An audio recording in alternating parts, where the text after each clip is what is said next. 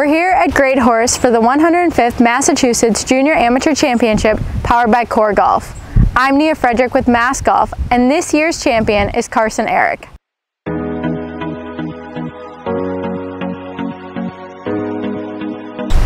Carson Erick won 2-up over Ryan Downs in the morning semifinals to advance to the final match.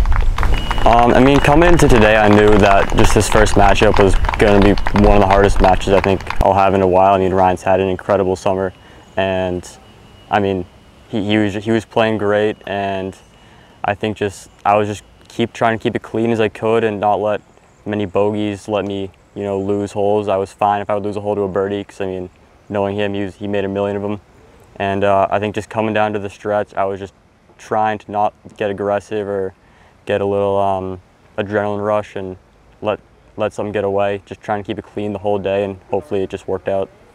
Yeah, so I saw we were in a not great spot off the tee, and I kind of just had to take my medicine and punch it out about to the fairway and just push out on the green from there. And I saw CJ was in there tight, but I don't know if he was guaranteed going to make that, and I didn't want to ram a putt in there and try to throw the hole away by 3-putting, so I just tried to lag it up, and thankfully it went in.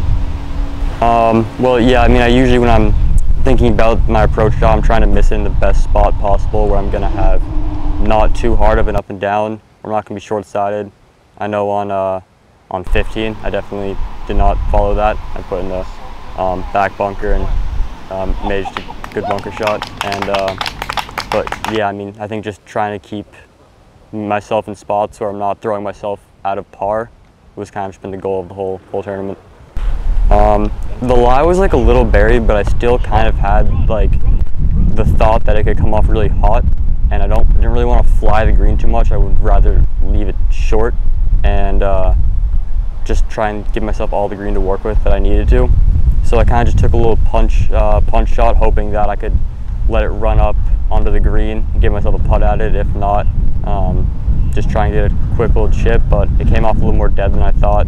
I had a little bit of a longer shot, but yeah. I'm definitely very, very excited right now. I couldn't have dreamed for anything like this to happen, and yeah, this is just, I couldn't even imagine something like this happening. Runner-up CJ Winchenbaugh won his morning match 3-2 over Matthew Costello to advance to the finals. Yeah, I think even though it was my first Mass Junior, I played in the AM earlier this summer, so it was a similar format. So I was a little bit used to it, but it's definitely different, especially because I'm playing kids closer to my age. So it's just different competition.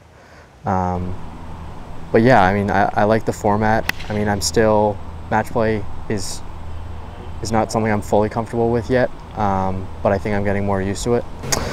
Yeah, I think I gave away a couple opportunities earlier on the front, which was a little frustrating, but I tried to not let it get to me.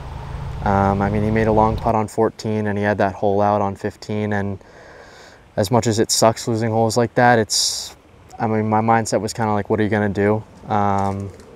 There's nothing I can do about a 40-footer and a hole out, so I try to not let it get to me.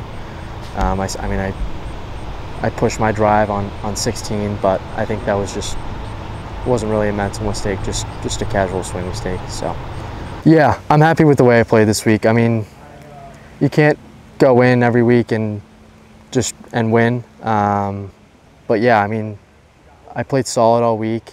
There are obviously there's a lot of what ifs in golf and things that you wish you could take back, but I'm still happy with the way I played this week, and can't be too mad with a runner-up finish. So that does it for the 105th Massachusetts Junior Amateur Championship powered by Core Golf. I'm Nia, and we'll see you next time.